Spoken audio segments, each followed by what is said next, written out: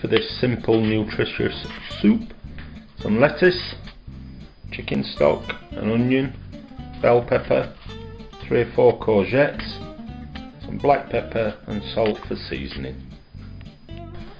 First thing we're going to do, get your veg washed, cut off any bits you don't want, and then just slice it up.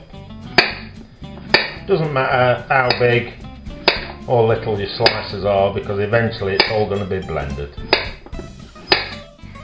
With your veg washed and prepared, it's time to go in with your onion, peppers and your courgettes.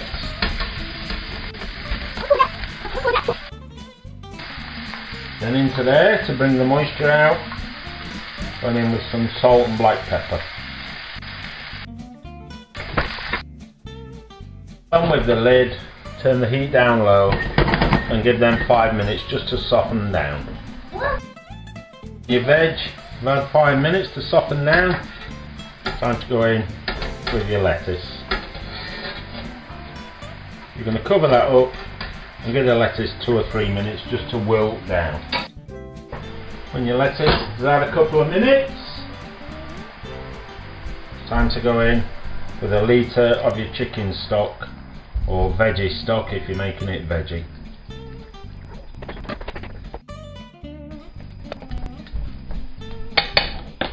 Pop the lid back on and then give that at least 30 minutes, if not longer, for everything just to blend in. When your veg is finished simmering away, time to take off the lid. Leave it for around 10 minutes just to cool down a little bit, because you're going to be throwing it into a blender next.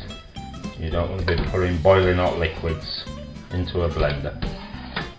So in with it all and then get it blitzed up. Once it's blended up, time to go back in the pan with it. Get yourself a bowl, put some in, butter some crusty bread and away you go.